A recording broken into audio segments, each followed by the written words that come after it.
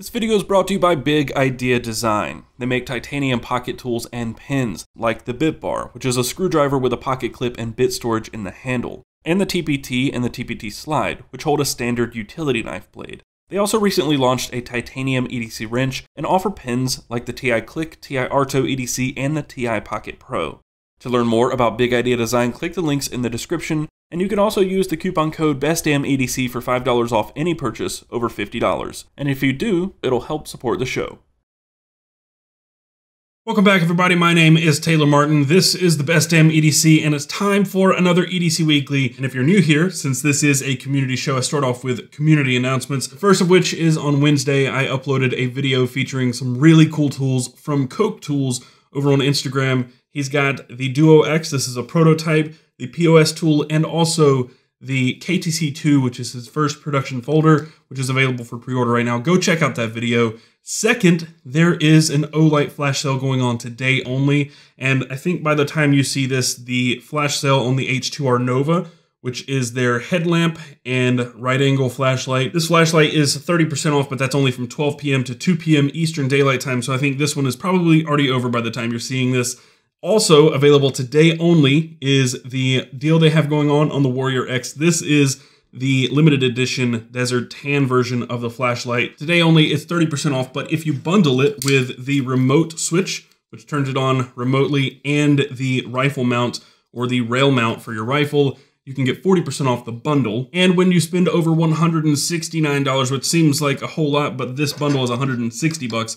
So if you spend over $169, you actually get their new M1T Raider Plus, which is very similar to the M1T Raider I did a video on last year. The Plus version is free with a purchase over $169. So if you're still interested in these and you're watching this on March 22nd, Eastern Daylight Time, hit the links down below. It's all linked if you're interested in any of that. Next up, last week I said I was giving away a Best Damn EDC version of the Giltech Ruck. I said guess a number between 999 and 2000. A lot of you didn't watch the video because a lot of you guessed numbers between 0 and 1000. Which is what I normally do, but I mixed it up just to catch you guys. But for those of you who did guess between 999 and 2000, I randomly selected a number using Google, and the random number selected was 1213. People guessed 1214. People guessed 1212. A lot of people guessed 1212, but the first was Dago 1209. You are the proud owner of a Giltech Ruck with the Best Damn EDC logo on it. I will be in touch. In fact, I've already been in touch. You've already emailed me back, so good on you. And for those of you who have won stuff in the past and you've not heard from me,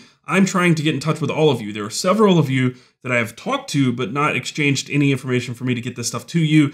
And yeah, just email me. Email me if you have won something, and I will take care of it. But I've tried to reach, I believe it's Unsilent Zone and Lupe Vera. Lupe Vera won the Copper Olight, and Unsilent Zone won a Best Damn EDC shirt, like this right here. I haven't heard from either of you. I've tried to get in touch with you, so just email me, pretty please. With that said, I'm doing another giveaway. This week, it's gonna be a KeySmart. If you wanna know how to win a KeySmart, watch till the end of the video, because somewhere throughout, I will tell you how to win. And as you now know, I mix things up, so it's not always the same. Try harder. Watch the video. If you do remember, last week I said that this episode was going to be a budget-friendly episode. So if you submitted it and it was a budget-friendly EDC, you had a chance, a higher chance than normal, of getting featured in this week's show. So all of the ones selected this week are budget-friendly. And let's do the thing.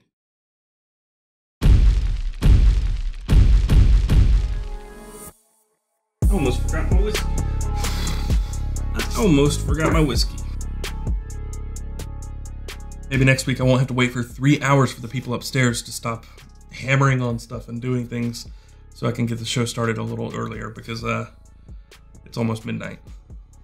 I got here at like 8:20. First up this week, we have a submission from James Lee. He's actually been featured in the past, and he says that this submission isn't too different from his past submission, but I beg to differ. But you can find James over on Instagram at jknockley. First up, we have a Leatherman Wave in the top left of the photo, and next to that is his wallet of choice. That is the Penguin wallet. I do remember that wallet. It's the same as last time, but next to that is his knife of choice, which is the Ontario Rat model number 1. In the bottom part of the tray, there are an assortment of key danglers and keychain quick release magnets, and attached to those are his car keys. He has a Nissan and Honda key, but he also has an Olight i3E EOS. His pin of choice is the Fisher Space Pen Bullet in matte black with a clip, and he also carries the Streamlight MicroStream. His phone of choice is the Apple iPhone 7 Plus, which he carries in an OtterBox commuter case with the love handle phone strap. And then finally, and I don't think it's pictured, maybe it's underneath the phone, is the Harry Potter Marauders map bandana. So really the only thing in this photo that's not exactly budget friendly is the Leatherman Wave, but I'm gonna bend the rules and say it could be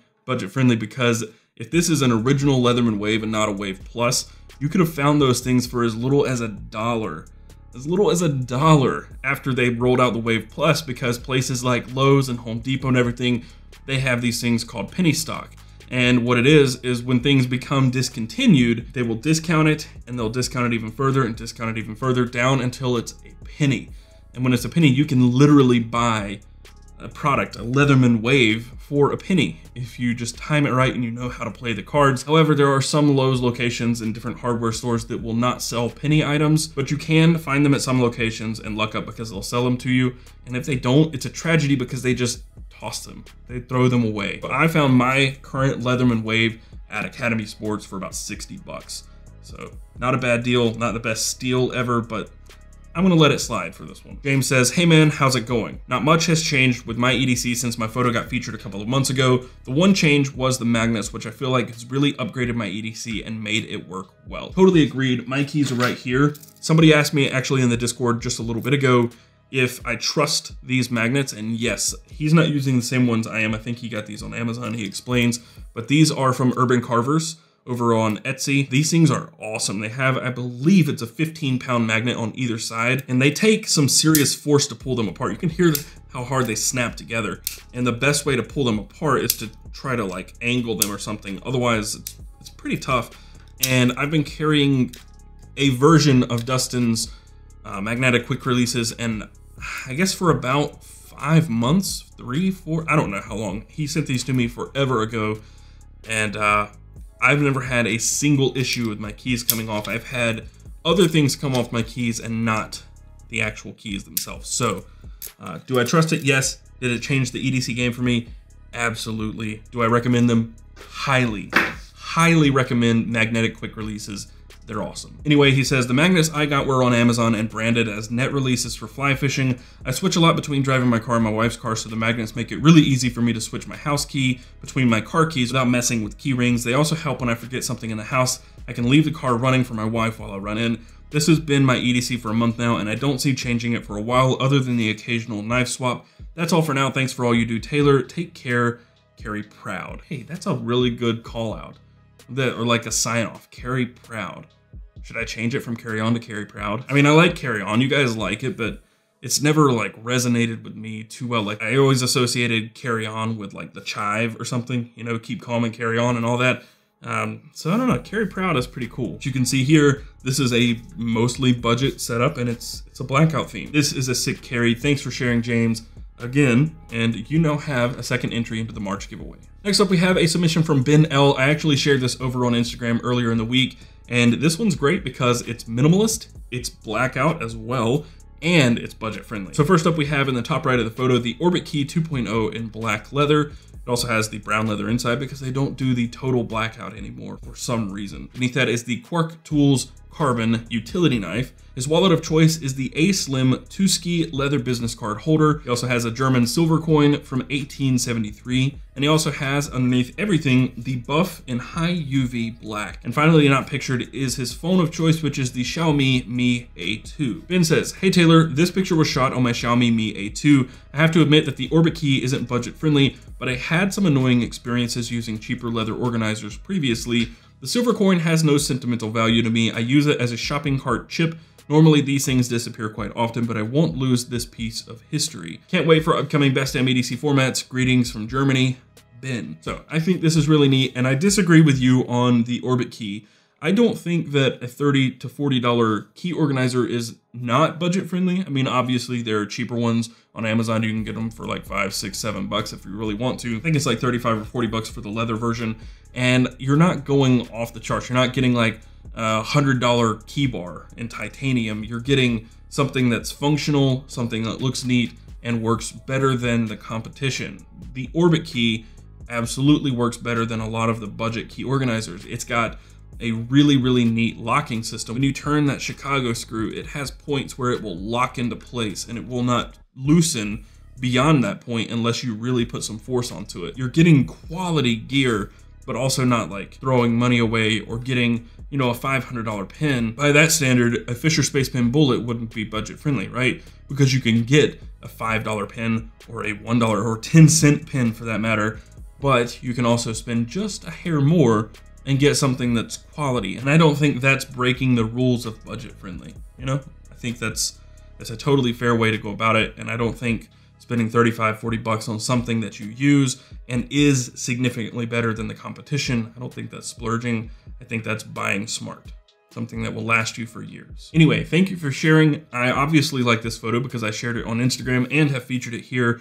And thank you again, Ben. You now have a second entry into the March giveaway. And now it's time to learn how you can win the Keysmart. I don't have it with me because I don't think ahead and it's still at home.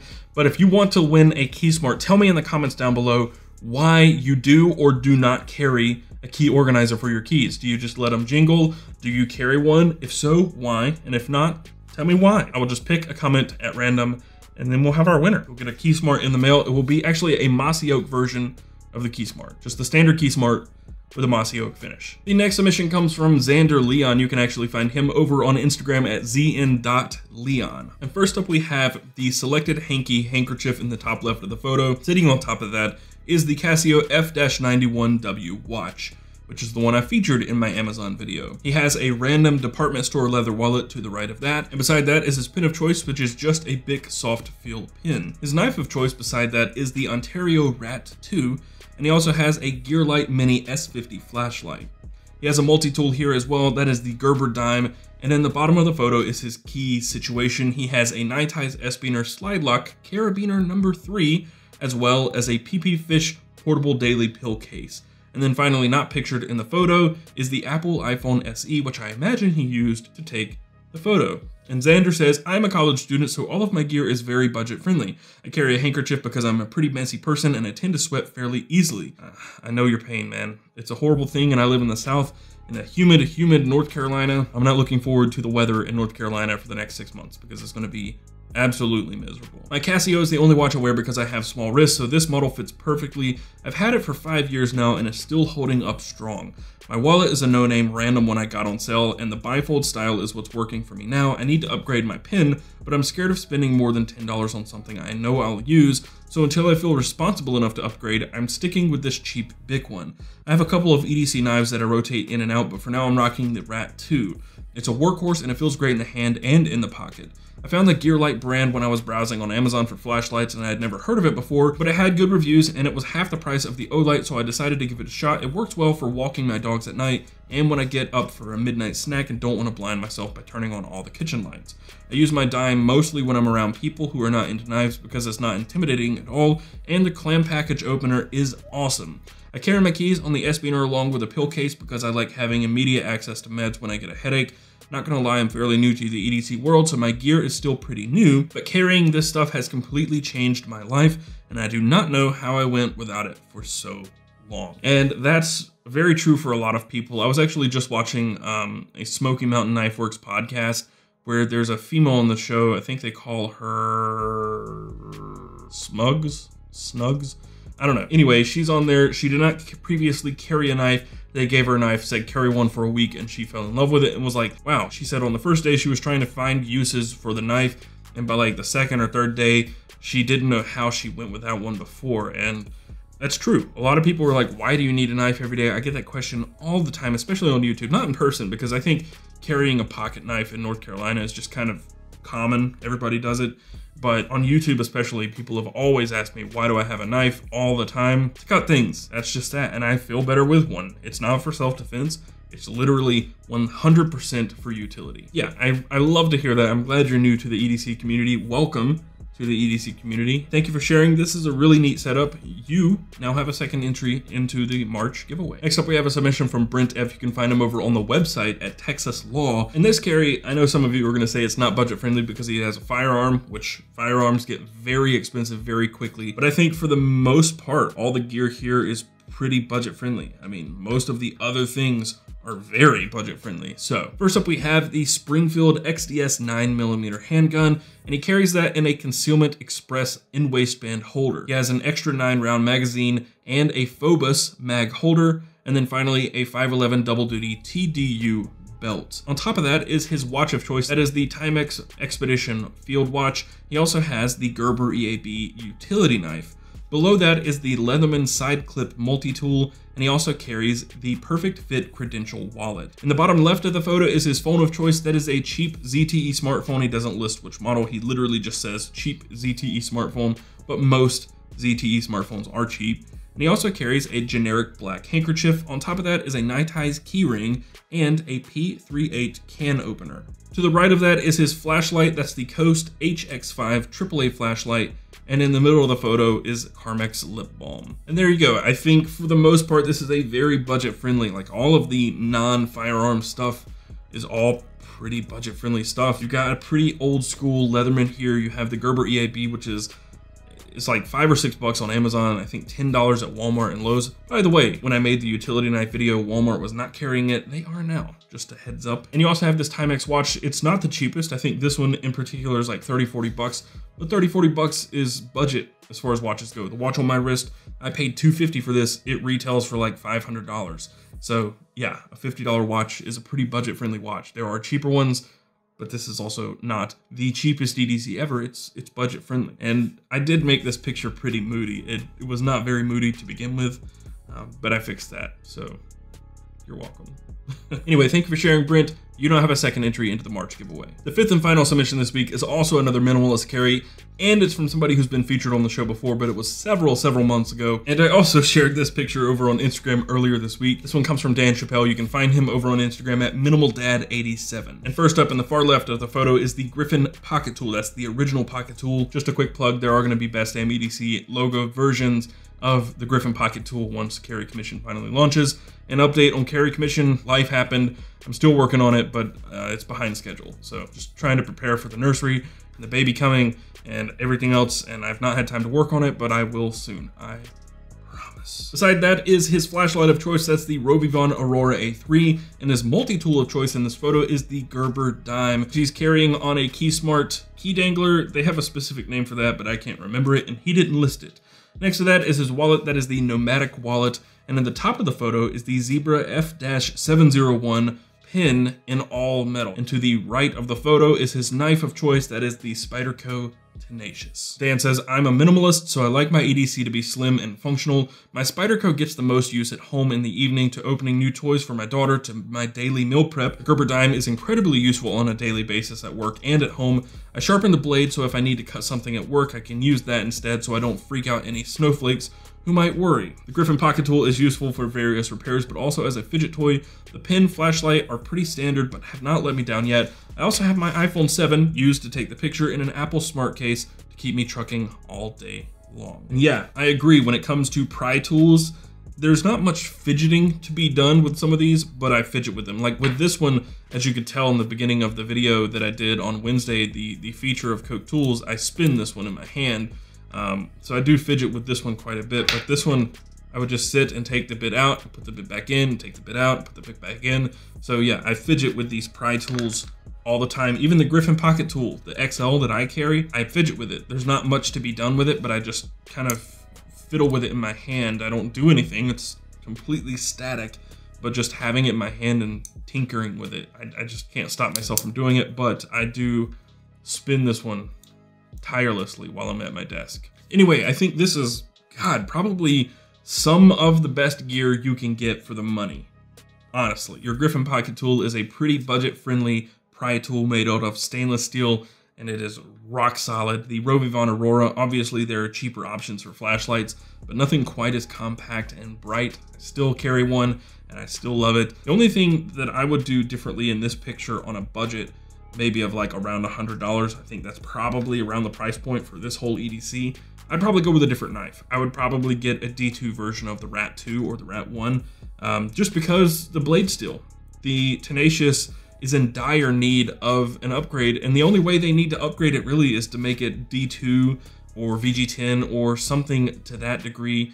Getting past the 8 CR13 MOV would be phenomenal for Tenacious. I think to keep this thing competitive with things like the Ontario Rat, they need a D2 version at the same price point. And drop the 8CR13. Drop it totally or drop the price of it, you know? Because I think it's fine. It's about like the OS 8 version of the Rat, but I don't know. That's my opinion. I could ramble on this for a very long time.